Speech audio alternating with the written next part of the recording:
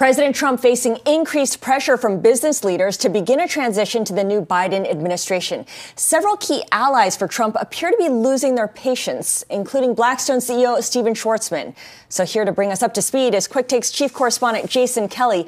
Jason, I've heard people call Schwarzman a Trump whisperer. He was a high-profile supporter of the president. He was also an unofficial advisor to the president as well. How significant is it for Schwarzman to signal that he's moved on and President Trump should too as well?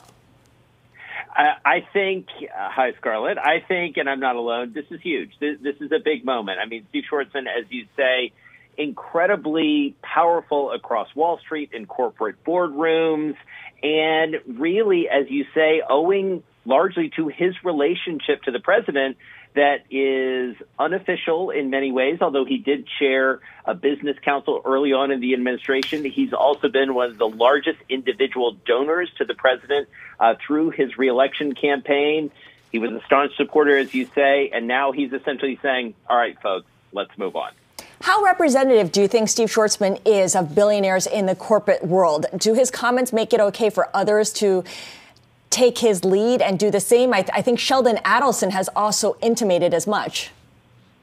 I think it is definitely, it gives a lot of cover to other people to essentially say, look, is Steve, given his relationship with the president, is basically saying this, it is time for the rest of us to maybe be a little bit more vocal. Let's be honest, Scarlett, and you know this as well as anyone, these guys are pragmatists. They didn't get to be billionaires by not understanding the way the world is going. Steve Schwarzman, Henry Kravis, and others, they have worked with all administrations across many, many decades, and they ultimately know that in order for their business to be successful, they need a well-functioning government.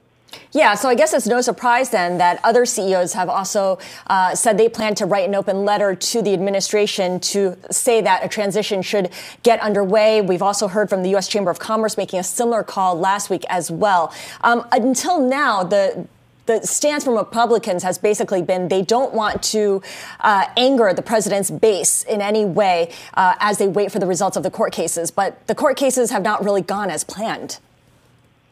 No, they definitely haven't. And, you know, if you're running a business, you have to be more pragmatic in maybe a different way.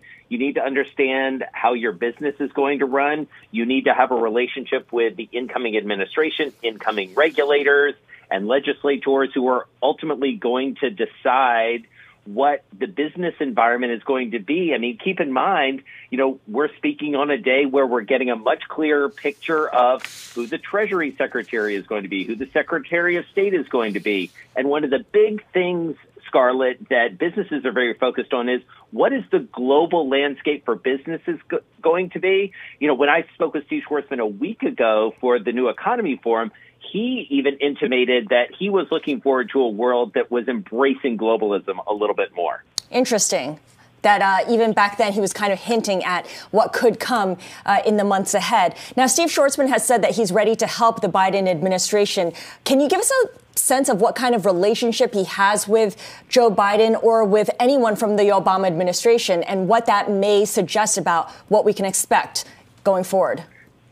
Well, it's an interesting question, Scarlett, because when you dig a little deeper into Blackstone, this is a firm. It's incredibly powerful, more than $500 billion under management, massive real estate holdings, investors around the world.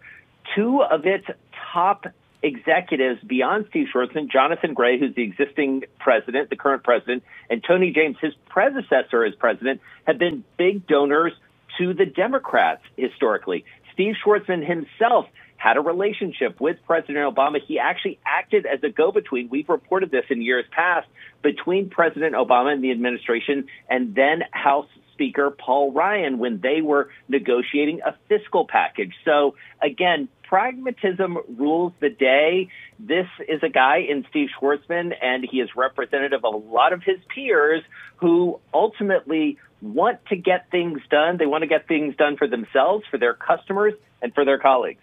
Yeah, as Schwarzman goes, so goes the rest of Wall Street and perhaps corporate America.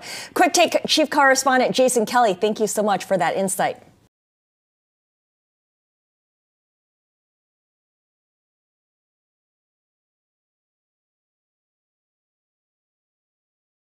The biggest stories the moment they happen from around the globe. Subscribe to Bloomberg Quick Take now for insight in an instant.